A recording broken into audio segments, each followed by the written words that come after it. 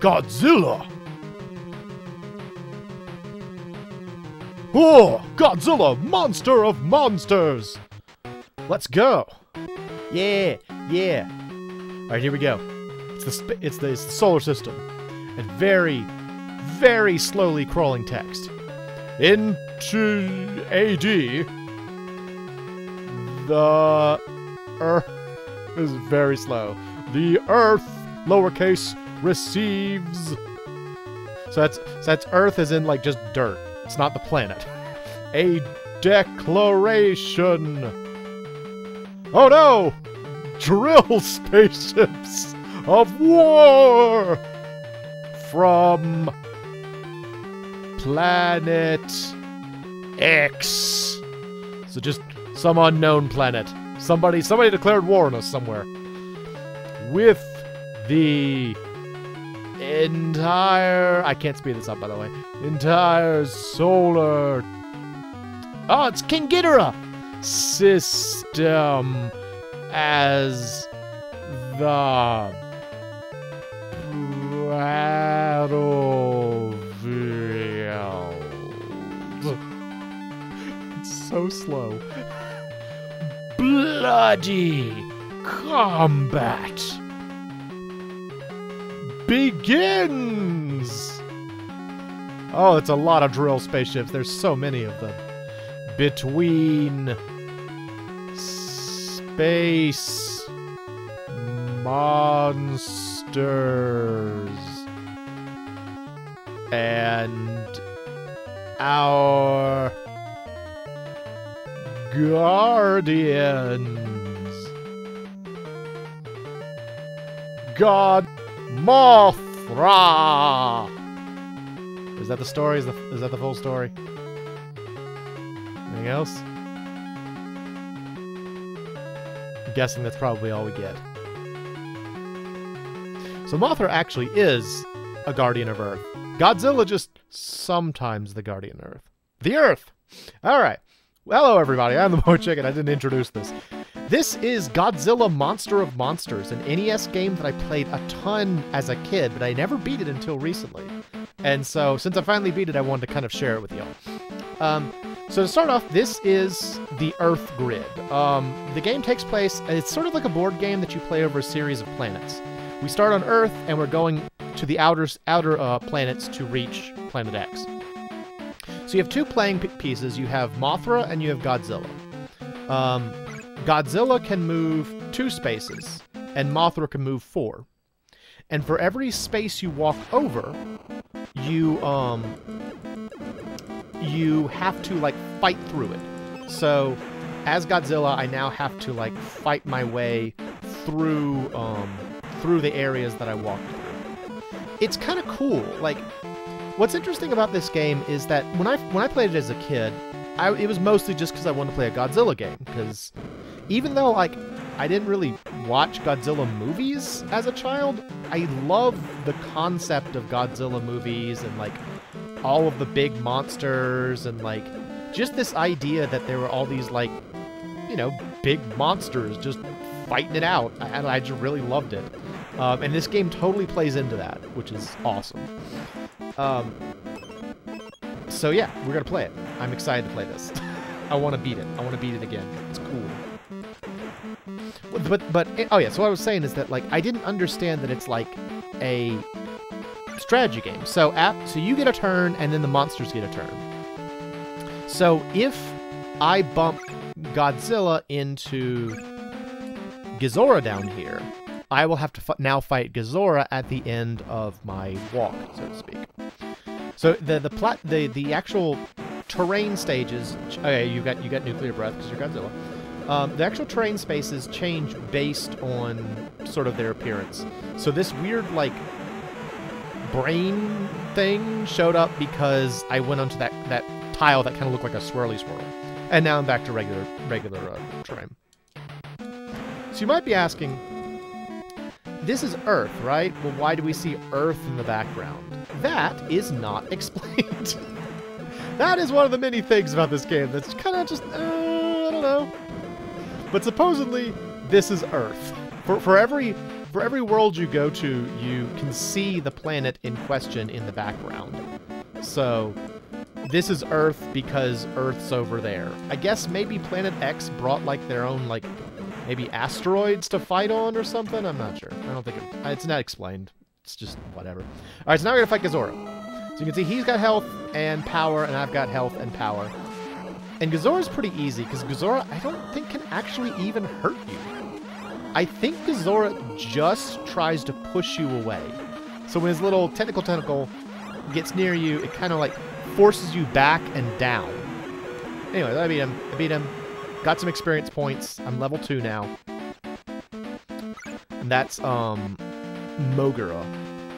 So in order to beat a stage, you have to I don't think you have to beat all the monsters. You just have to have both characters reach this, which is the enemy home base, and then stop on it, so to speak. And then like once you go through it, you can then advance to the next stage. So I actually need to start moving Mothra too. So I'm gonna move Mothra here. As you can see, Mothra moves pretty far. So one of the other cool things about this game is that, like, I was mentioning how it has, like, strategy. A lot of the strategy comes in from who you use and when you use them. Again, when I was a kid, I was just like, oh, I just want to use Godzilla because I like Godzilla and I don't want to play as Mothra because who cares about Mothra? Apparently, lots of people. Apparently, Mothra is one of the more popular Godzilla monsters, and she's been in, like, a ton of movies. And like I was saying earlier, she actually is technically a guardian of Earth. Like, she is supposed to be, like, a guardian of balance on Earth, and Godzilla is just, you know, a giant nuclear monster. But anyway. So Mothra can, as you can see, she can fly, and if you use her special move, which both of their special moves are used by pushing Start, which is weird. Select is pause, Start is special attack. I prefer it to if Select was special attack, but I think they could have just put, you know, B as special attack, but anyway. So yeah, Mothra's thing is that she drops these, which I believe are supposed to be, like, poison powder? There's this kind of thing you see a lot in Japanese games about, like, where moths seem to have, like, poison on their wings. And I feel like I looked this up once. I don't know where that comes from. Like, moths do actually have, like, scales on their wings that they can drop. Like, there's, like, a powder on moth wings. But I don't think it's poisonous, so I don't know why that's such a consistent thing. But, like, you know, think about, like, bug Pokemon. They often have, like, poison powder and stuff. Yeah, it's that. It's weird. Anyway, that's what that's supposed to be. And, it's not quite as powerful as, like, Godzilla's nuclear breath, but it takes up a lot less power, so you can use a lot more of it. For the most part, I usually use Mothra's little beamy beam, because it's just easy to control, and if you just mash the button, it just shoots a lot of it. So, yeah, you just kind of, like, fire constantly. So when you play as Mothra, it's kind of like you're playing, like a very sluggish shooter game. When you play as Godzilla, it's like you're... Oh, who are you fighting? Oh, you want to go, Mogura? So this guy's hilarious. I don't actually know that much about, like, the monsters from their respective movies, because again, I loved Godzilla stuff growing up, but more just the concept of Godzilla stuff.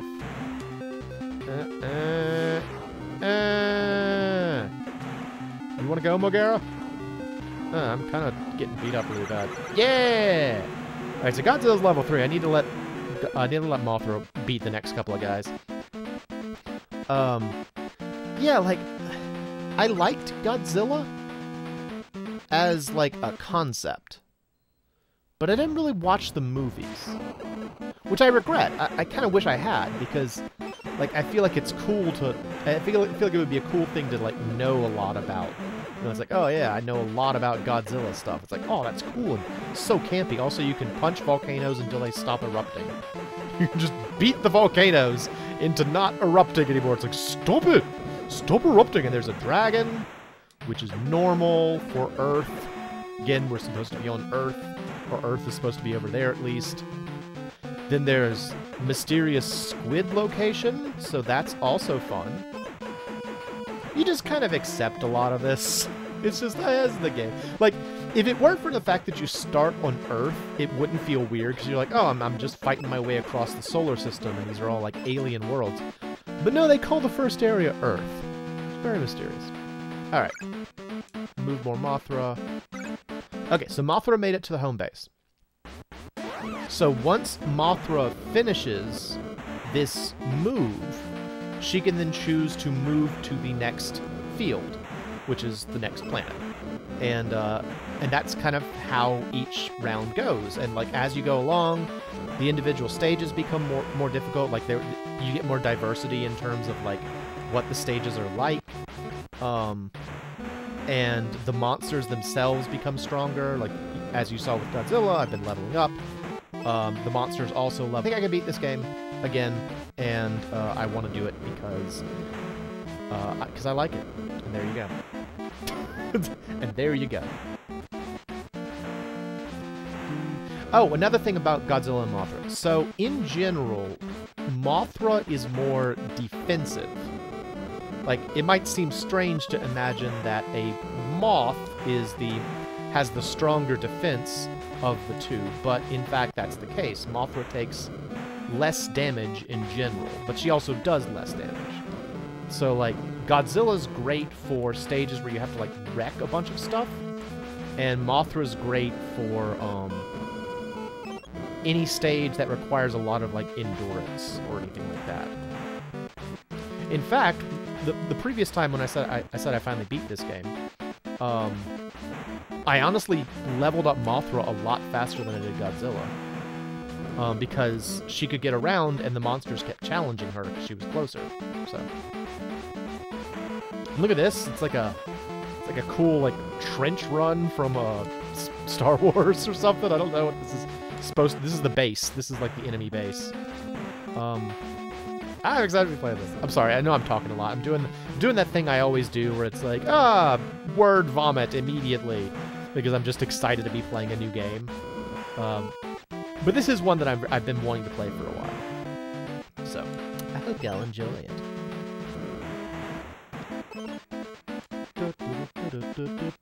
Plus, I like this song. A lot of the music is pretty good in this game. One thing that's kind of neat is that just about every one of the giant monsters has a unique theme. I think a couple of them overlap, but I think for the most part all of the monsters get their own like theme song, which makes fighting them really cool because you're like, oh, it's like a significant battle. Plus they all fight pretty differently all told. Like, you know, we saw Godzilla whose only thing is to hop towards you and kind of like push you down onto the ground. I think the idea is that Godzilla is supposed to, like, hold you in place so that the other monsters can come up. Like, basically, Godzilla keeps you in one spot on the grid, and then other monsters can show up and, like, catch up. Other monsters that can do more damage show up and hurt you. Okay, so Mothra's there, so now I click on her twice, move to the next field. There we go. So Mothra's done, and now we got Gojira over here. And you'll see how much easier it is for Godzilla to do this kind of stuff. It just really doesn't take much for Godzilla to wreck things. Which is cool. I like the fact that each character has their own thing. And, like, again, when I was a kid, I just wanted to play as Godzilla, so I didn't use Mothra, and so I didn't really understand. Like, Mothra always felt like the crappy one because she didn't do as much damage. And, you know, when you were a child, you're like, I want to do the damage. It's cool. And so you don't care about the one that's, like, defensive. It's like, no, I want to do the giant rubbery monster. Oh, so cool. So cool. But you gotta be Mothra sometimes. Sometimes you gotta be defensive. Oh, also, we didn't really see it, but during the monster fights, you can actually kind of, like, run out of time. There's a certain amount of time that you... Pretty annoying, all told. Alright. And there we go. Alright, so that was the first stage. Next, we are going on to Mars, and that will be for the next episode. I am the MoeChicken. This is Godzilla. And thanks for stopping by.